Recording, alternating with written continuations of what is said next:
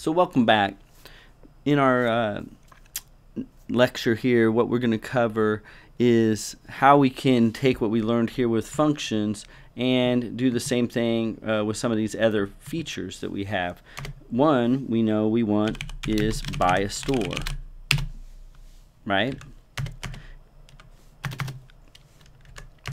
And if we just leave that blank like this and did another one, we also want to have one for next day.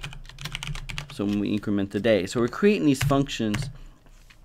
Notice that we're getting this error here, and that's because we don't have any statements here at all.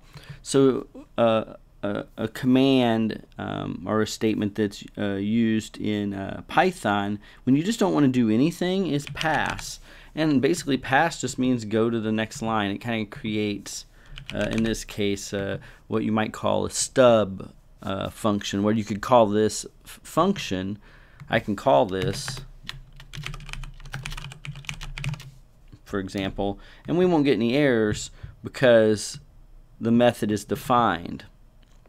Now, I mentioned to you before that you could get errors if you don't indent right. Let's see what that looks like. So if you happen to get this here and run, notice that you get this indentation error, unexpected indent. Most likely there's never been a Python programmer alive that has not seen this error. So you're going to see this error frequently, especially when it's kind of new to you. Python is very picky about formatting. You have to indent like that, and you have to have statements in your methods and functions, or it will error as well. So let's see this buy store method. Now we know that when we buy a store, we want to increment our store count and our money and take away from our money. So if we come in here,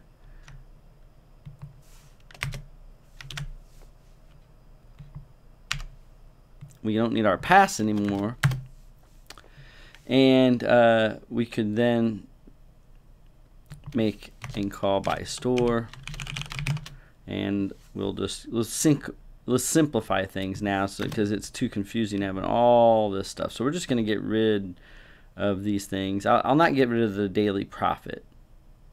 We can easily know what we have to do to increment the day, but we'll keep the daily profit because we're going to use that in a little bit.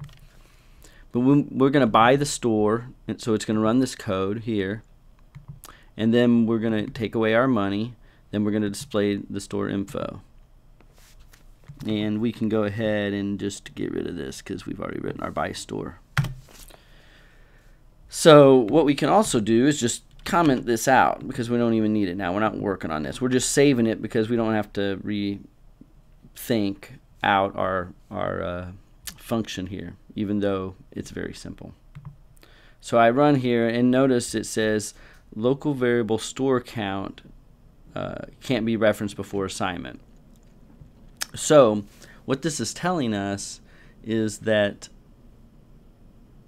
store count belongs to this variable belongs out here to this, what is called a scope. So out here it knows what store count is, but when you try to change store count inside of here, it complains because this function right here does not know about store count.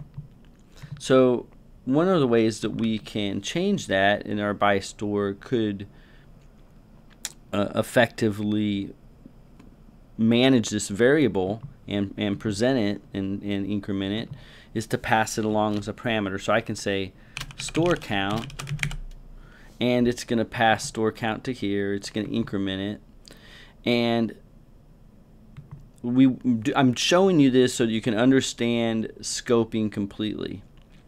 And then what that would mean is we need to pass along the store count here. So we can say store count.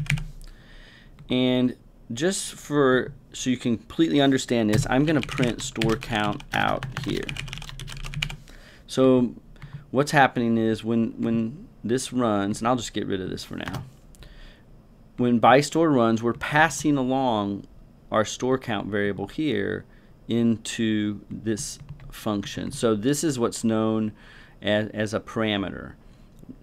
This is really the parameter, and then this is an attribute that comes in, an argument, I guess is also is what it would be called. So this would be the argument, and you can have multiple ones.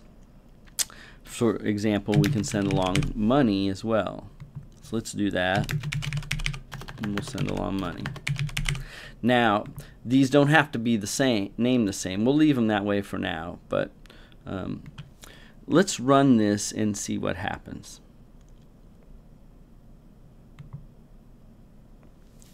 Now, when we pass store count in, and let's actually do this. Let's change store count here to 1. So we've already started with 1 store. So that'll make it a little clearer what's going on. So when we pass a 1 to here, it's going to come up and pass along a 1 to here. Then store count's going to increment it, and we're going to print out a 2.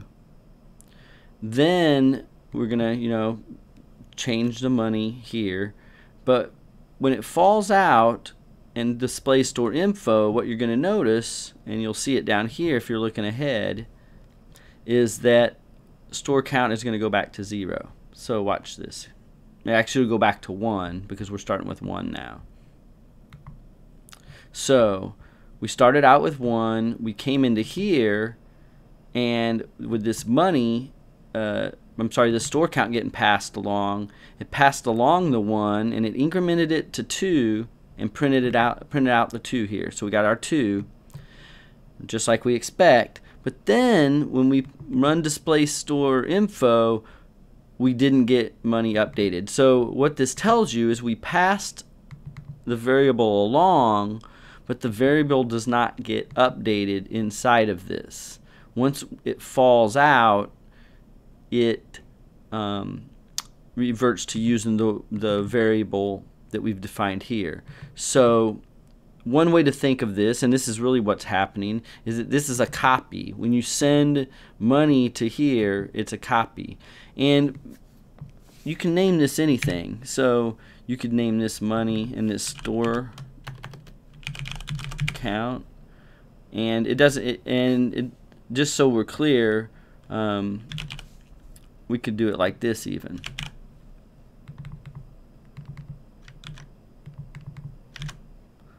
So these don't have to be the same. The parameters do not have to match the arguments here. So you can name this whatever you want, so it makes the most sense and it's most legible inside of this function. And of course the same with this one. So when we run it again, there's not going to be any errors, but it might not be what you expected.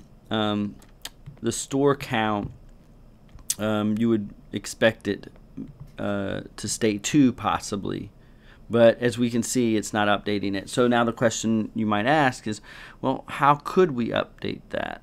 Now, one way is we can return back our store count variable that we've updated. So we can use a statement here called return, and we can say store count var.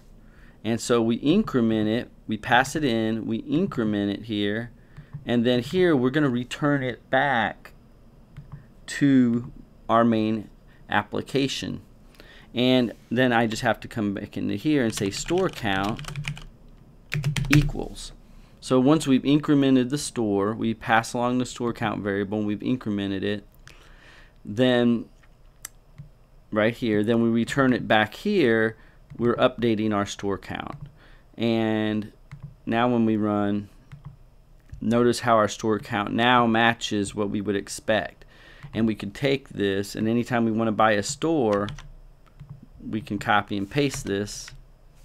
We'll just copy and paste them both.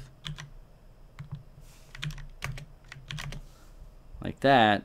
The store count is going up. But notice our money is not going down like it should. So we're going to next see how we can also modify that money variable as well in our next lecture.